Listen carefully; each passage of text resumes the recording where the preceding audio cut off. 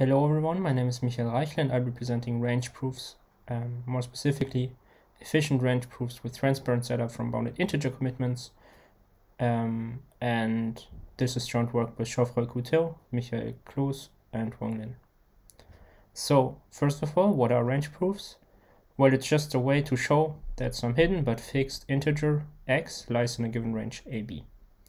And this can be used in a wide range of applications, for example, anonymous credentials, where you might want to show that you have a certain age, or anonymous transactions, where you might want to show that your balance that is hidden but fixed is non-negative, so you don't have overspending in your system. So before I dive into the construction, I want to define two primitives that will be necessary. First of all, commitments. So in our case, I will draw commitments with a blue box around the committed value x with randomness r. And then given this commitment C, we can open it by providing x and r to a verifier, and then he can check whether he's convinced by it. And we want two main properties. The first one being that the commitment should not reveal x, so it's hiding. And the second one being that the commitment should not be able to be open to something else than x, so it binds the committer to x. So far so good. Those are standard requirements, and now for this talk I want two other requirements. The first one being that the message base should be ZQ. This is important for the construction. And the second one is homomorphy. So we want additive homomorphism of the commitment. So we want to be able to compute a commitment to x0 plus x1 given a commitment to x0 and a commitment to x1. And similarly, we want to be able to compute the commitment n times x from a commitment x where n is a scalar. So the second primitive I want to introduce are sigma protocols. Here, a prover can show to a verifier that he knows a witness W for a statement X. And generally he proceeds as follows. So it's always a 3-round protocol where at first the prover commits to a mask of the witness, then he sends the first flow to the verifier. The verifier will draw a random challenge and send it to the prover, and based on this the prover will mask the witness with respect to the challenge and also the mask that he previously committed to, and send this to the verifier, and then the verifier can output 1 if the transcript is convincing enough for him. And we want two properties from this type of protocol. The first one being zero knowledge, so we want that transcripts can be simulated without knowledge of W, so intuitively the prover doesn't reveal anything about W when interacting with the verifier. And the second one being soundness, which states that a witness W can be extracted from exacted transcripts. So intuitively that means that the prover should know W actually. So in range proofs we want to show that a committed value lies inside a given range. So for this we need to first of all open the committed value to the verifier in a zero knowledge way. For this the verifier receives the statement C, and the prover has also access to the committed values and the randomness. And then the prover can show to the verifier that he knows the opening by essentially committing to masks M and S in a commitment D, sending it to the verifier, who draws a random challenge gamma, sends it to the prover, and then the prover computes M plus gamma times X and S plus gamma times R, and sends it to the verifier, and then the verifier checks whether this relation, so the linear relation between M, the mask, gamma, the challenge, and X, the committed value, holds inside the commitments that you already received beforehand. So for the soundness property, we can actually easily show that if we have two transcripts with the same first flow, then we can just extract x equals to z0 minus z1 divided by gamma 0 minus gamma 1 mod q. So yeah, this is essentially very important for later.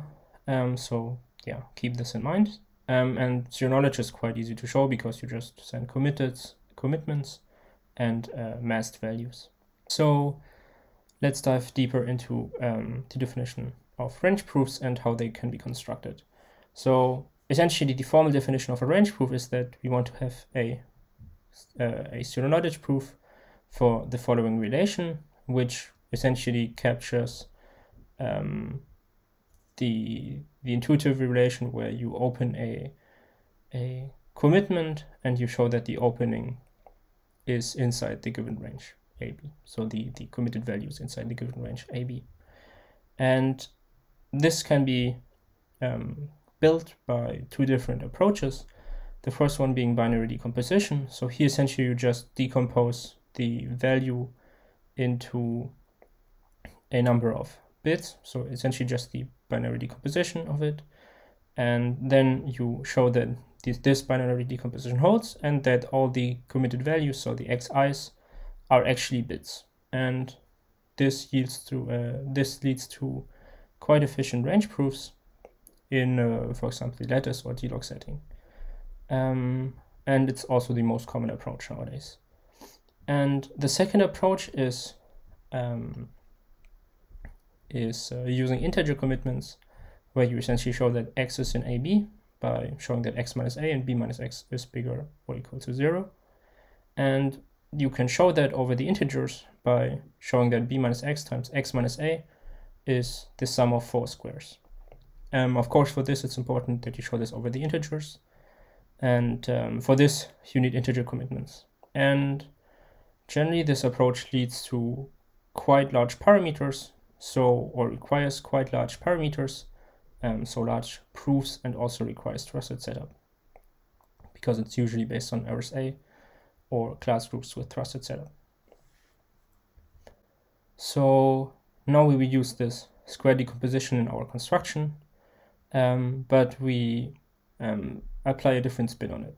So now we will slightly simplify the square decomposition, so we can show that x is in AB if x minus a is in 0 b minus a, and if we set b, so capital B, as b minus a, then we can just show that x times b minus x is the sum of 4 squares, in order to show that x is in AB. So essentially it suffices to show that some integer x is in the range 0b for some integer b. So essentially we can just show that x is in 0b in order to show that x is in AB for any bounds a and b. And this can even be further optimized by using the 3 square decomposition. So we can just show that 1 plus 4 times x times b minus x is equal to the sum of 3 squares. This decomposition can be computed very fast, and it implies that x is in 0b. So this is essentially what we will use. And now I will go over the construction. So the setting is that we want to build a range proof that uses a fairly generic commitment scheme that commits to values x0 over zq.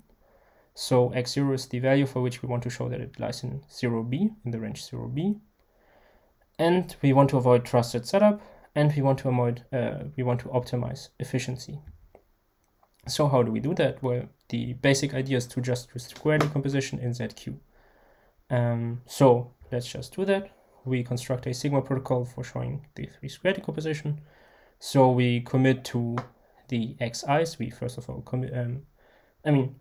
so we compute the 3 square decomposition. We commit to the xi's, and then we do a proof of opening, as I've shown you before. So we send the commitments and the commitments of the masks to the verifier. The verifier will draw a random challenge, and then the prover can just send the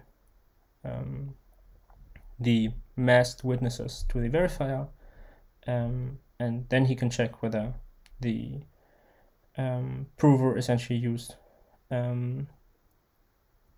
consistent values throughout the proof. So he checks whether the linear relation between mask, challenge, and witness holds inside the commitment scheme. And also he checks the 3 square decomposition. So I won't go into detail how this can be done. This is quite setting dependent, so I don't want to go into detail on this for now, but it's essentially quite fast and low overhead. So of course this is not a sufficient range proof yet, because the 3-squared decomposition in ZQ does not actually imply positivity, because even negative values have squares, for example. And the idea that we had in this paper is essentially to avoid overflows by ensuring short witnesses, and if there's no overflow, then essentially we have a normal integer calculation. So the one point is that we can't actually check whether xi is short as a verifier, because we don't have access to xi, but we can check whether zi is short. So zi contains xi, so if zi is short, xi should also be short intuitively. So if we add that check as a verifier, we will see that actually the extracted value is not necessarily short, because as I've shown you before, we can extract x0 from 2 transcripts where we set x0 equals z0 minus z0 prime divided by gamma minus gamma prime. So z0 and z0 prime are checked to be short. Gamma minus gamma prime is short because the verifier will choose a sufficiently short value. But since we divide mod q, the shortness is not necessarily retained. This can be seen by a very simple example. For example, 1 divided by 2, where 1 and 2 is obviously short, will always be able to around half of the modulus. So this is very large, and so essentially this doesn't suffice yet. But the main idea is essentially that we can map fractions in set q to integers via a division in q. So essentially what we do is we encode the committed value 1 divided by 2 mod q to 1 divided by 2 over the integers, and then we round this value. So 0.5 rounded is equal to 1, and this actually retains smallness, which is what we need in order to then check the square decomposition of the integers. So this yields a integer commitment scheme. So essentially we relax the original commitment scheme. We say that the commitment to z times gamma to the power of minus 1 mod q in the original commitment actually commits to the message x equals z divided by gamma and then round it. And if we do that, then we can verify fairly simply to a bunch of properties. So first of all, this is obviously still hiding, because it's basically the same commitment scheme as before. If gamma is equal to 1, for example, then we can just commit to x, and we have the standard hiding properties from before. So it's also binding if z and gamma are short with respect to the modulus. It also retains restricted homomorphic properties. I will go into a bit more detail later, and also retains shortness as I've shown before. And also important, honest commitments remain unchanged, so we can just set gamma equals 1. So committing to x is essentially just a standard commitment to x if x is short. So yeah, this leads to a bounded integer commitment scheme. Bounded because the committed values have to be short in order to be binding. And so now we can use this in our range proof scheme. So essentially we don't actually change the range proof itself, because honest commitments remain unchanged, so we can just reuse the same scheme. But we now say that the commitments we use are relaxed commitments, so the extracted values are actually short in Z, and then this suffices to actually check that the 3-squared relation holds for the extracted values over the integers. So before I dive into a few, before I go over the concrete constructions and their efficiency, I want to talk about a few limitations. So the first limitation is the homomorphism, as I've mentioned already. So honest commitments are just standard commitments, and since we demand the standard commitment scheme to be additively homomorphic, this also holds for honest commitments. Also, small constants work out fine, so we can just multiply small constants, and everything is fine. So homomorphy holds in this case. But as soon as we have dishonest commitments, where the prover might have gamma not equal to 1, then we don't necessarily have homomorphism that holds. And this is even worse for a non-equal denominator. So intuitively, this is because if there's two unequal denominators, then we multiply the challenges, and at some point they might not be short anymore. So this means that you have to be careful about the guarantees of the range proof as it was presented, and you also have to ensure that the committed integers are small enough. So the second limitation is the group size. This is because we need to ensure that there's no overflow in the square decomposition. So we need even a stronger variant of this. We need that, as we can only check the size of the mask, or essentially the size of the masked witness, we need that the 3 square decomposition holds for the masked witness over Z. And for this, there should not be overflow on either side. And that means that there's quite a large requirement for the group size. But this can essentially be optimized. So if we have shorter masks, then we can have a smaller modulus, and this can be done via rejection sampling, and also repetitions mean shorter challenges means smaller modulus. And lastly, this is not necessarily based on the square decomposition, but in general we can apply Fiat-Shamir and we can get non-interactive range proofs. So before I finish my talk, I quickly want to talk about the settings. So in the D-log setting, we essentially construct a range proof that improves over bulletproofs in size. In lattices, we improve on the state-of-the-art for standard lattices for large batches, and in class groups, we construct the first concretely efficient unbounded integer commitment scheme without trusted setup. In D-log groups, we essentially just use Patterson commitments with a slight tweak. So we use the discrete log short exponent assumption in order to have smaller randomness, and the decomposition can just be shown using the homomorphic properties of the honest commitment scheme, and this yields efficient range proofs for single messages or for single values x. And if we compare this to the state-of-the-art, so bullet proofs, we can see that we have around 80 to 89% of the size of their range proofs. And also, interestingly, the prover's work is quite lower if we compare the group multiplications. Of course, our groups are larger, so this is not necessarily a as large increase in the final computation, but at least it hints that the prover's work should be quite a lot faster.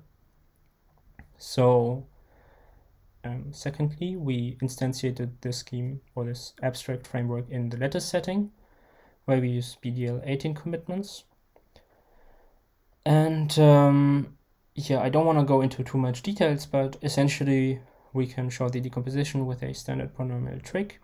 Then we perform the range proof for each component, and then if we amortize the range proof over a lot of values, then we essentially get quite efficient quite efficient range proofs for a lot of integers. And lastly, we apply this framework in the class group setting, where we have a group G with hidden order. And essentially, we have two main assumptions, the order assumption and the subgroup indistinguishability assumption. So in class group, since we have hidden order, we can show that we can extract in a rational number that can be written as z divided by a power of 2. And essentially, the range proof has the same structure as the D-log version, but we require way larger groups because class groups in general are fairly large, around the size of RSA groups. And what we gain for this is that we don't have any bounds on the committed values, so we can actually show a range proof for any integer that we want. And with that, I'm finished, and thank you very much for your attention.